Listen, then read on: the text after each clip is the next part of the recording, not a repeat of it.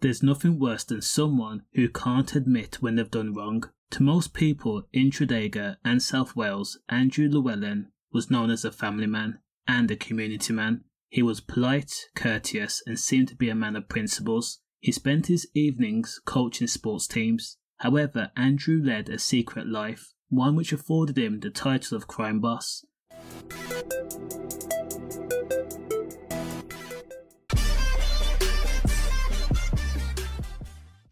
That was a cog in the international crime organisation with the Turks.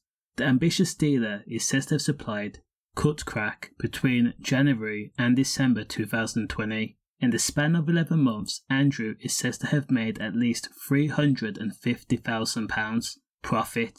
With this fortune, the Welshman gained a reputation amongst other dealers in South Wales, and the general consensus was, do not mess with him. The 36-year-old formed a small gang and commanded low-level dealers under him to complete street deals on his behalf. Newport Crown Court heard that Andrew had formed connections with notorious suppliers in London. They in turn had very good connections to Turkish gangs based in Turkey that sourced kilos of high-purity Class A gear at a time. Andrew would then take command of the gear, using Balkan agents to multiply kilos and his presser, and then he would give it to the street dealers on consignment.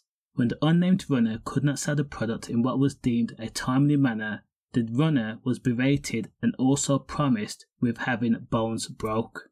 The Class A gear was mainly sold in areas like Swansea, Gwent and Caerphilly. Now police recovered messages from Andrew to his workers. The messages read, "You better get me my effing money in tonight. You're making my blood boil." Police also says that they had video recordings of Andrew with the presser. When Andrew Llewellyn was arrested, he folded under pressure, and it was a telltale sign that he was not cut out for prison time. He directed his solicitor to tell the judge Andrew was scared for the future as a community man who prides himself on helping other people and helps coach sports teams. It was also said that he was the rock that held his family together and does not plan to stand in front of a judge ever again.